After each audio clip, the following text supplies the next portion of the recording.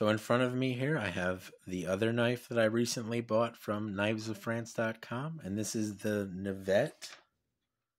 Navette Brass 80 Venus, and there's different handle versions. This one's the Venus one. It has a lady on it. I will show that in closer detail and hopefully not get flagged by YouTube for it. But pretty cool handle. I don't really think the knife's for me, but we'll go over that. I just thought it was kind of cool, and it was pretty inexpensive, so I figured I would check it out. But anyway, this is another knife made by, well, it says Coursolle, but it's a Navette. So I guess Navette must be like a pattern, like the Pradle in the previous video. It's like a style of knife or something. But this is the Navette 80, and there are different versions of this. This is the, let me close this blade and show you this handle here. I'm going to close that carefully because I'm not sure. This is the Venus version. Let me try to wipe this off better. So I would like to actually show like the detail here because it's pretty cool. But this has a woman on it. I suppose Venus. It's kind of hard to show on the camera, honestly, because it doesn't want to show the detail, but it's very cool that they can do this. I don't know how they did this, but it is very detailed for being, you know, in the brass handle like this. But it's very cool. I really do like it. I think it's pretty cool. But yeah, so that's the main reason I bought it. It was $38, I think.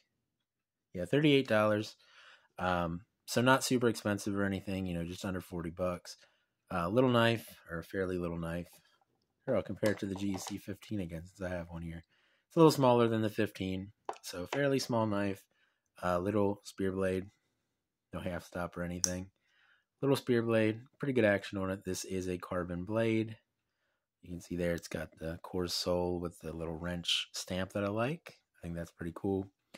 Oh, I didn't look at the Tang stamp. What's the Tang stamp say? I think it just says France. Well, that's cool. But I thought this was a neat knife just because of the detail and the handle and everything. But the reason why it's not really for me is it's very thin. Like, this is a cool knife to just have and everything. But it's so thin that, like, I'm not ever going to use this for anything probably because it's too thin to, like, actually cut things with because it's uncomfortable to hold.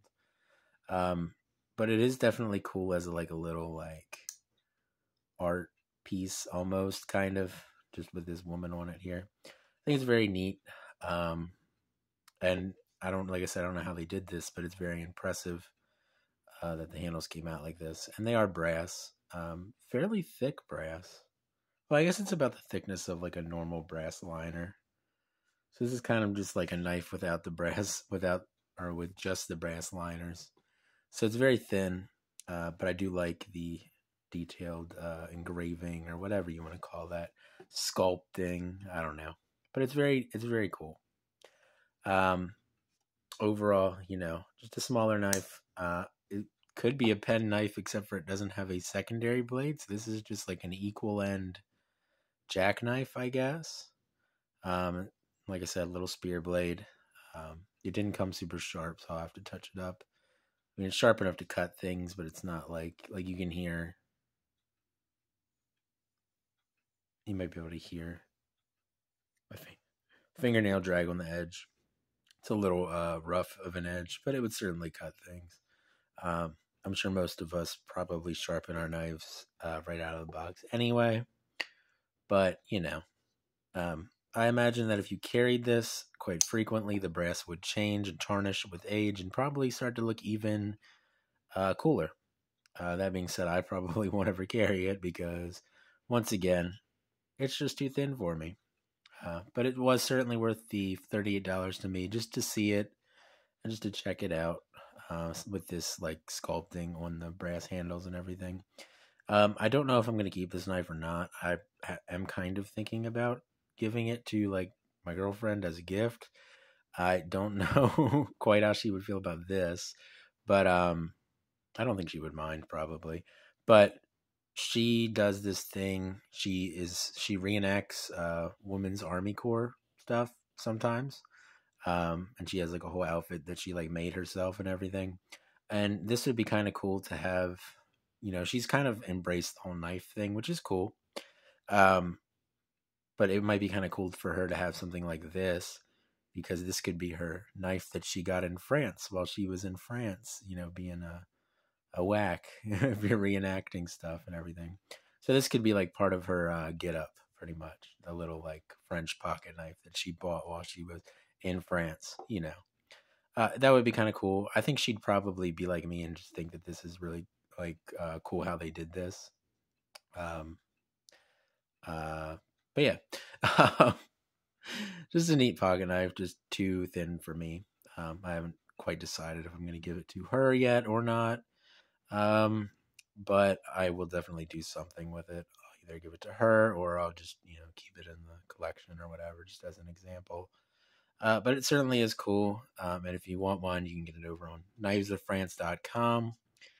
If you spend over $50 over there, you can use the code Bakery Wizard, all lowercase, to get 10% off of your order of $50 or more. I think it was really cool of him to give me that code. So if you guys want to use it, feel free to. Definitely go over there and check out these French knives, because they are very cool. And, you know, I've been enjoying them quite a bit, as a lot of you will know, because I've done a whole bunch of videos on French knives, and I've posted a lot on Instagram about my, like, Alpine, whatever that knife's called. Posted that one a lot because I've been carrying the crap out of it. But yeah, this has been the Navette 80 Venus.